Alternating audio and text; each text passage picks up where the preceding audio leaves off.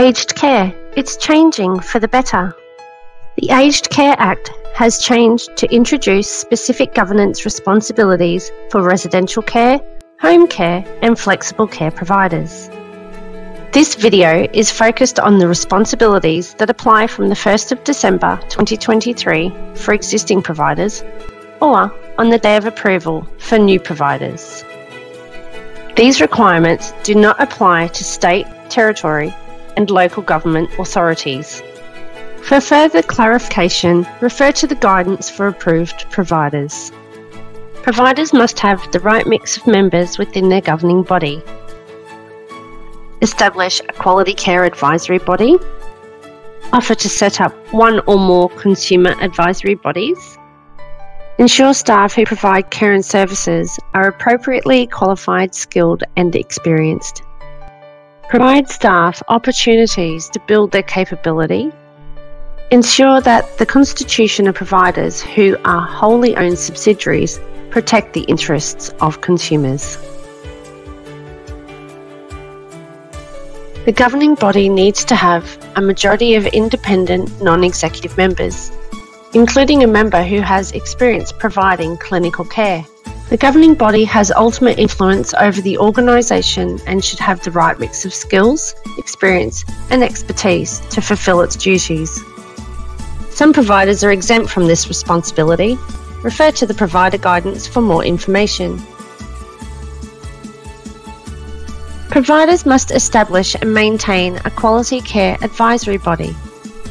This body will produce a written report for the governing body at least every 6 months about the quality of aged care provided at each service. Give feedback at any time to the governing body about the quality of care. And comply with the membership requirements specified in the accountability principles. Quality care advisory bodies work closely with governing bodies to improve the quality of care and services provided to consumers.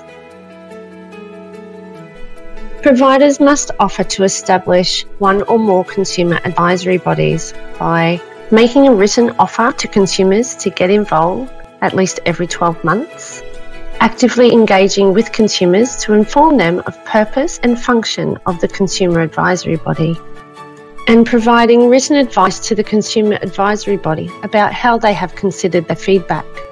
Consumer advisory bodies give a voice to consumers so they can directly contribute to the quality of care and services they are being provided. Providers need to invest in their workforce.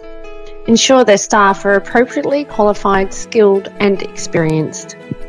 And build capability by providing meaningful, ongoing development opportunities. This responsibility extends to anyone who is employed, hired, retained or contracted to provide care and services. Investing in the aged care workforce benefits everyone. All providers must operate in the best interest of consumers. Providers that are a wholly owned subsidiary of a holding company, which is not an approved provider, must ensure the organisation's constitution allows them to prioritise consumer needs, not those of the holding company. To effectively make these amendments to a constitution, organisations may need to seek legal advice. Existing providers need to prepare now for these new responsibilities starting on the 1st of December 2023. Visit the Commission website for more information. Aged care, it's changing for the better.